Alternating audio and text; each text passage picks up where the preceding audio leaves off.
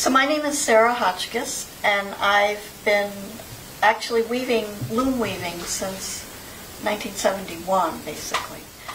I started my my love of textiles when I was about 5, and it was before kindergarten, and my mother taught me how to knit little sweaters for my dolls and sew doll clothes for them, because I had to have really great clothes.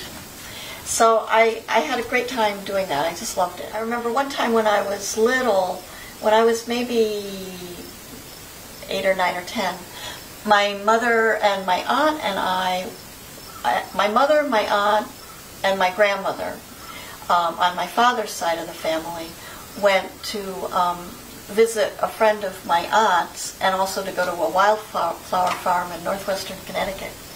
And we went to visit my aunt's friend who had all these looms in her garage.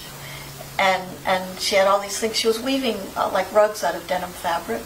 And I was totally smitten with the looms. You know, just the physical sort of aspect of them, and, you know, that they worked and somebody could figure out how to use them and all that. So it was just those little sort of benchmarks along the way that kind of eventually led me to weaving all the time.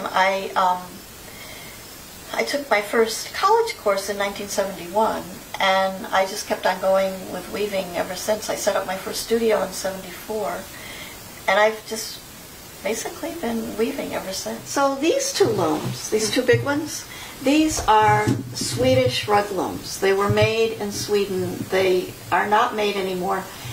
Sweden for many years had this really fabulous tradition of weaving rugs for churches and public spaces and people's houses, and also big wall tapestries.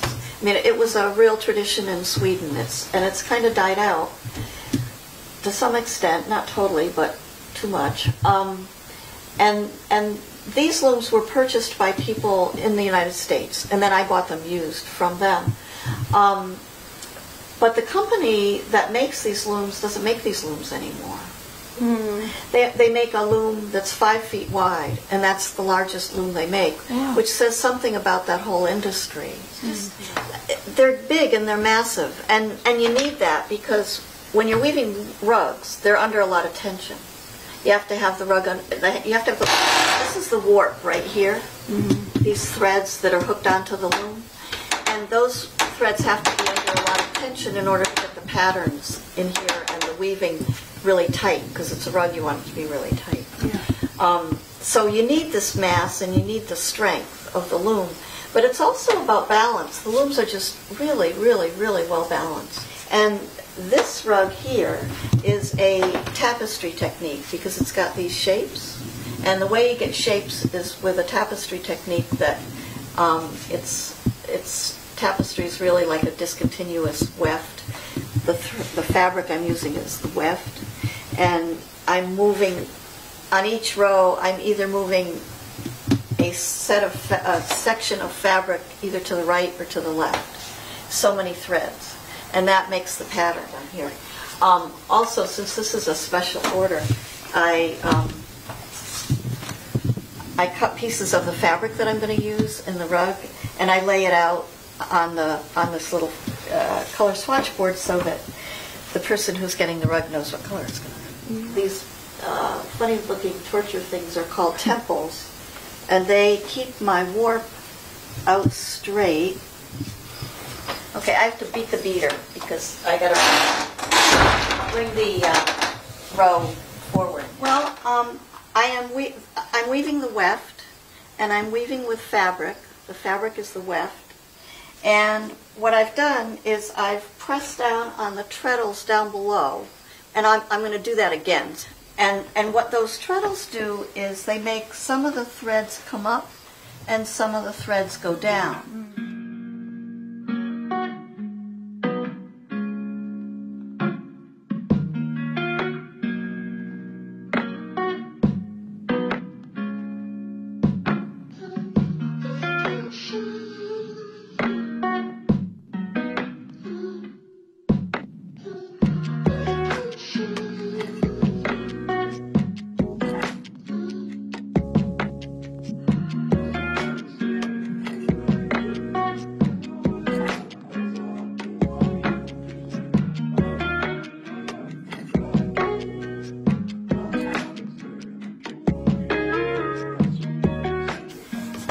And now I'm going to beat with the beater, but see how the warp threads have kind of meshed? Mm-hmm.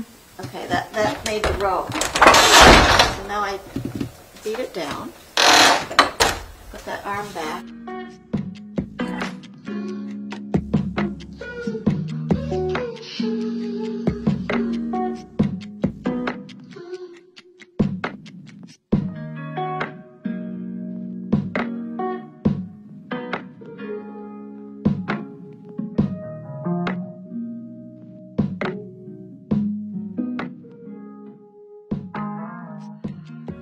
Beat it. So now I did 2 rows. Looming is also very physical. Yes, yeah. It's a lot of leg work and a lot of arms. Yeah, yeah.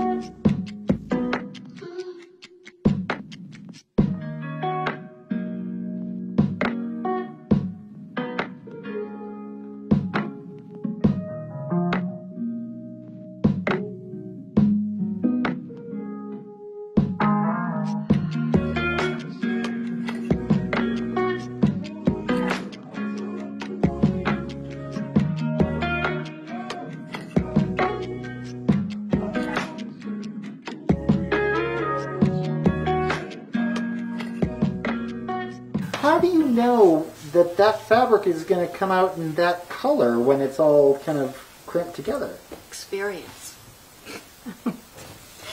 No, seriously, I've been doing this for a long time, so I have an idea of,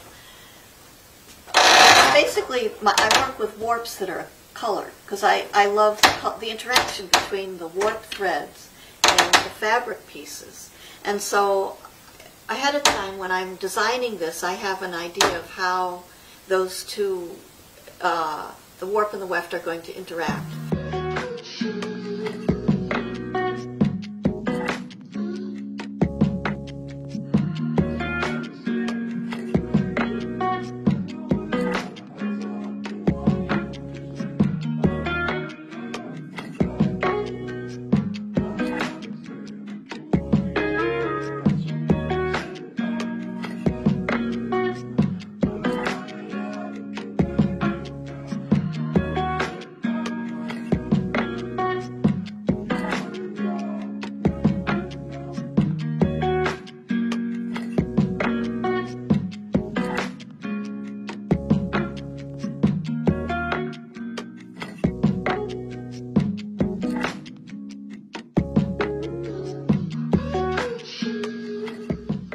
These are a bound edge where I